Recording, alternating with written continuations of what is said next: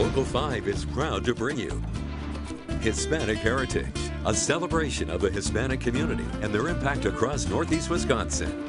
Now, let's celebrate Hispanic heritage together. Good evening, everyone. Welcome to Local 5's celebration of Hispanic Heritage Month. The holiday runs from the middle of September and extends into October so as to include all the national days of the many Spanish-speaking countries across the globe. Tonight, we'll show you how you can sample the customs of several of these countries without ever having to leave Northeast Wisconsin. A look at how Wisconsinites embrace the culture through music, food, commerce, and faith. We'll also show you how teachers are using music and dance to shape the next generation. We begin with the Marinette store that's breaking barriers just by opening. Local 5's Barrett Tryon introduces us to the family that just wanted to bring something authentically Mexican to Wisconsin. I used to live in Texas, actually, so when I heard about this opening, I was super excited. Allison Blair stopped by Leo's Mercado in Marinette on a Friday afternoon. To be able to get some of my favorites and things I haven't been able to have in like 3 years or more. Before opening earlier this summer, she used to have to rely on friends mailing her things from back home. I was looking for some corn tortillas and, looking for some good fresh ones because I know he goes to Green Bay and gets the good stuff. It's something owner Selena Hernandez knows all about. We have a huge Hispanic community here. And we wanted to bring some light to that by bringing in the store. After a few years of debating whether or not to open their own shop, she and her husband Eduardo decided now was the time to do it. Meeting a demand for an area that previously did not have a market specializing in Mexican food. We would travel to Green Bay for some of our stuff, and then if we wanted certain stuff, we'd travel to Milwaukee, to El Rey, and then, some of our customers even travel to Chicago. The store is actually named after the couple's son, Leo, but their slogan is something that they live by here, and that's bringing family home. It's something Selena is passionate about and is proven by the great lengths some of her customers travel to shop. We have customers that come from Escanaba every weekend. They come, they pile up in cargo vans and they come and check us out. The store has plans for more. Selena says they will soon start offering meats and branch out. If the store does not have what you're looking for, chances are they can find it and get it for you. My husband travels to Chicago every Monday to get the items that you need and then brings them back. So he leaves at 3 in the morning and comes back 8, 9 o'clock at night. A small store making a huge impact. In Marinette, Barrett Tryon, Local 5 News. The most popular item sold, turns out it's the corn tortillas. Selena jokes she can hardly keep them on the shelves. Leo Mercado's market isn't the only Latino-owned business making a name for itself. Maine's Salon and Spa on Green Bay's east side is Latino-owned and operated and prides itself on bringing a pampered lifestyle to people from all walks of life. The owners are dedicated to live by their motto, enhance the beauty in you. I wanted to have a place where everyone felt welcome. And there were some locations, it's fine, but there were some locations where not everyone, all my clientele felt welcome. Because so many at the salon are bilingual, customers never have to worry about a language barrier. The Maine Salon and Spa is celebrating 12 years in business. Congratulations. And still to come, the local dance troupe that is back to performing in public. And throughout the evening, we are delighted to share the musical talents of El Salvador's Julio Reyes, who now calls the Fox Valley home. Good to see you again, my friend. Good to see you. Thank you for having me. It was this time last year we first saw each other. Yes. Out at the Green Bay Botanical Garden. What a wonderful concert it was. But now with all the COVID restrictions lifted, you must be playing a lot. Oh my gosh, yeah. Yeah, probably 5 to 6 nights a week. Incredible, and it's your original music. A lot of it is, we do a lot of different things. The thing about my band is that we're kind of a Rubik's Cube because we turn into, we do R&B and then we turn into a salsa band and then we do jazz. Oh, well, enough talking. I want to hear a little, so please, here now is our chance to listen and stay with us. We're only getting started. Julio, take it away, my friend. All right.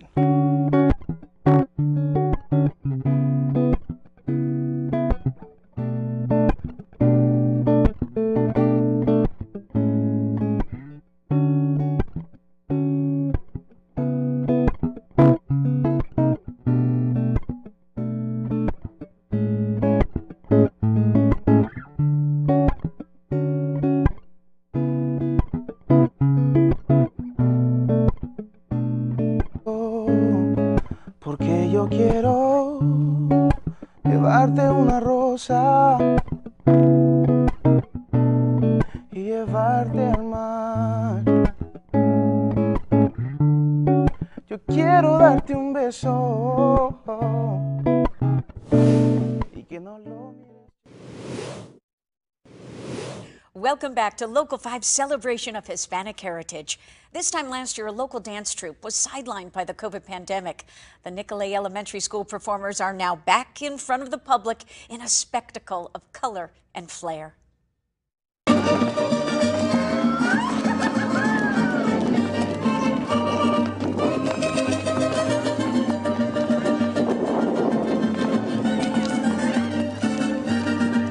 Our group has currently 8 students, 4 girls and 4 boys, that dance Mexican folklorico dances. We started about 6 years ago with a small group of kids from Nicolay just for Hispanic Heritage Month and to practice simple folkloric dances at school.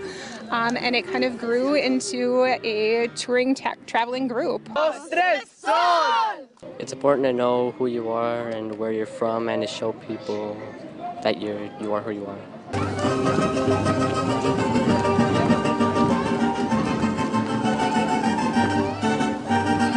We practiced twice a week, every week, all summer long, for an hour and a half each practice. They learn accountability, they learn that their team is counting on them. These are a lot of soft skills that can transfer very easily into the workforce and their daily lives as students right now. It feels like I'm proud of myself of doing all these hard dances.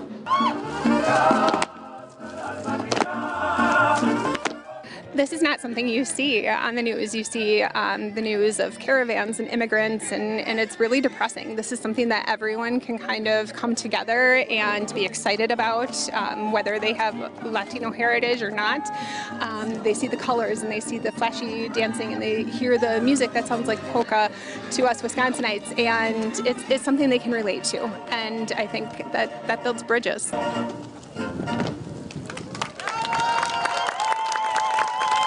Bravo! So Ballet Folklorico de Nicolay is made up of students of Mexican descent. There's one dancer with Puerto Rican connections, but really any student who wants to can take part.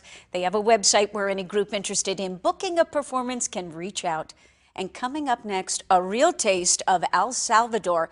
And as we go to break, why not a transplant from El Salvador? Ladies and gentlemen, Mr. Julio Reyes.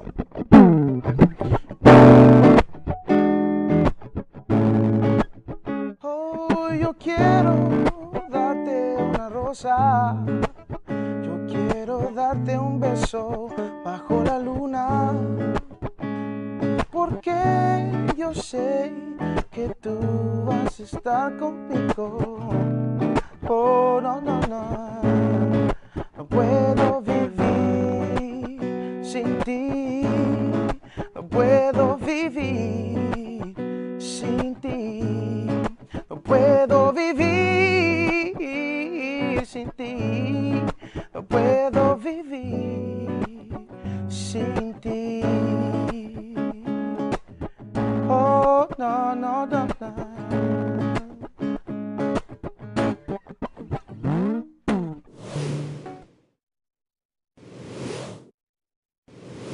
So much of culture is expressed through food.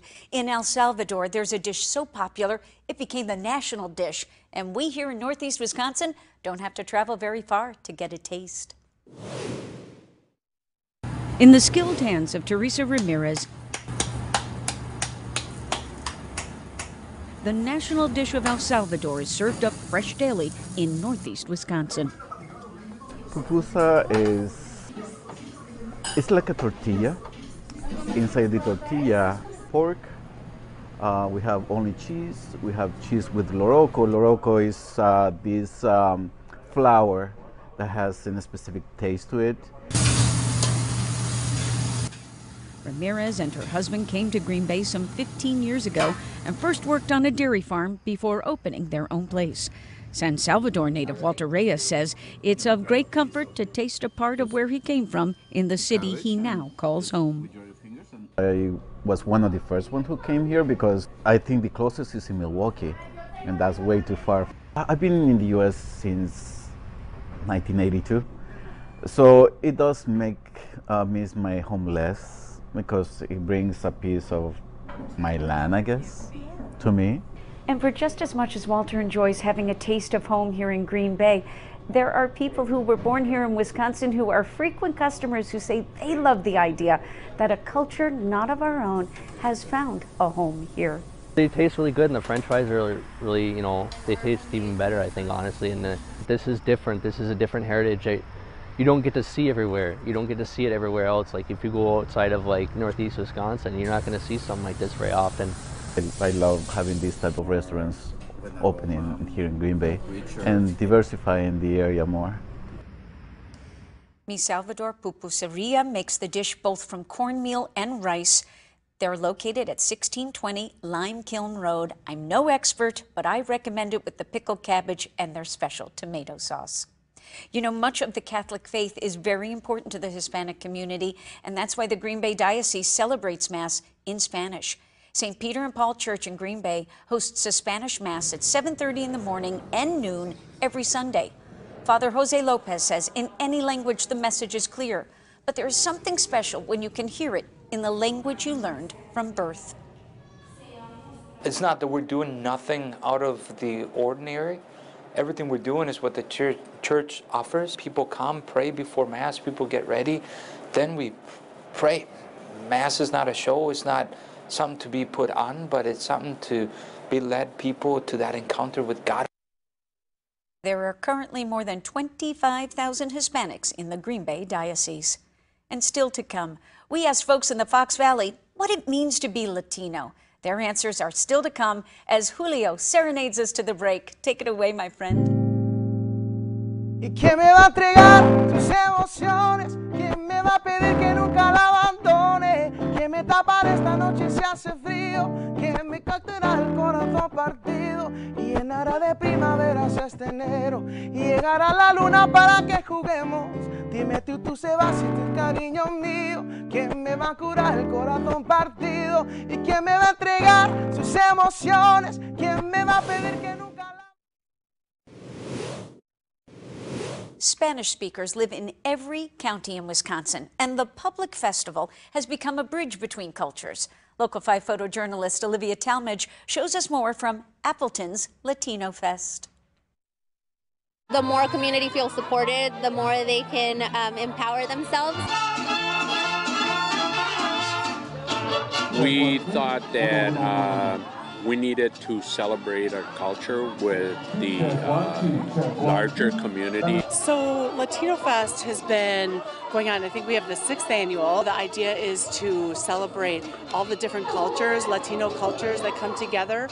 And so we bring that with music, food, and then our community partnerships. We focus on providing opportunities for our youth of color. We have different opportunities in school and outside of school. I have 3 children, so it was nice to come and check out the stands, and they have a lot of resources from the community that we didn't even know. Oh, I think it's great. I think the more events like this, I think people get to know our culture better and what we're about. What does it mean to you to be Hispanic or Latino?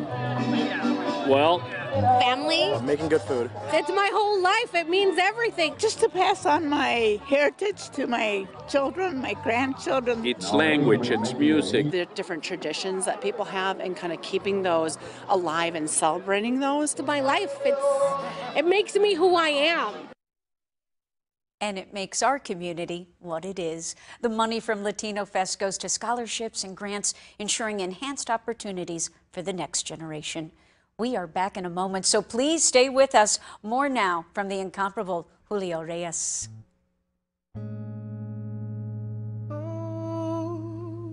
Yo quiero darte una rosa y llevarte al mar. Quiero darte el mundo entero y que no mires nuestro amor llegar.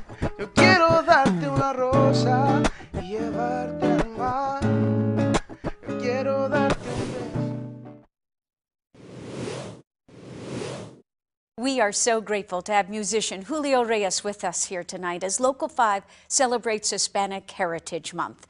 Let's talk a little bit about this wonderful musician who we've enjoyed so much. I can't believe the half hour has flown by already. I know. You are from El Salvador. You Yes. live now in the Fox Valley, which is home. Well, you know, I grew up here in Green Bay. I went to school in De Pere. In college, UW Green Bay, but right now my home, I would say, is Oshkosh, Wisconsin. And what does Hispanic Heritage Month mean to you? Well, you know, coming from a country, a whole different, you know, when I came here to America, you know, it was a whole different change, you know, culture shock. And the fact that I can still appreciate where I come from and being able to still have my heritage, even though I've also adapted the American culture, is something that I love and cherish, because even though I live here now, I also want to remember where I come from. So it's so wonderful. And the thing that's also remarkable, you are a working musician. This is how you make your money. This is your career. Yeah. So the audience must be here in Northeast Wisconsin. Yes, I play all over the state, and when I get opportunities to leave the state and go play somewhere else, then obviously I take the opportunities. But I play mostly here in Wisconsin right now, looking to expand into more opportunities. But yeah, just excited to be here and play. We are so excited to have you, and we can tell everybody you saw Julio Reyes first here on Local 5. And we want to thank you, all our viewers, for supporting our efforts here tonight by watching. Look for more stories from near and far on Local 5 News at 4. We'll also be posting this special tonight on our website at wearegreenbay.com. And we'll see you tonight for Local 5 News at 10. We leave you now with more of the incredible sounds of my friend Julio Reyes. Thank you.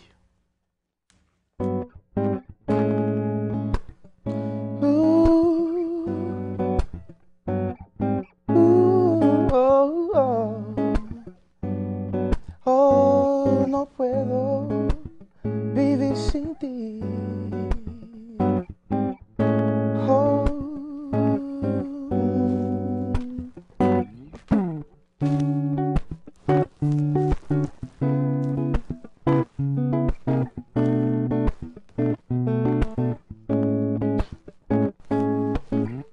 Pasando la noche besándote, nunca pensé que esto iba a ser. Mis sentimientos han cambiado y lo que siento no es igual de ayer. Y ahora siento que te amo, yo quiero verte volver a ver. Y ahora siento que te amo. Oh, oh.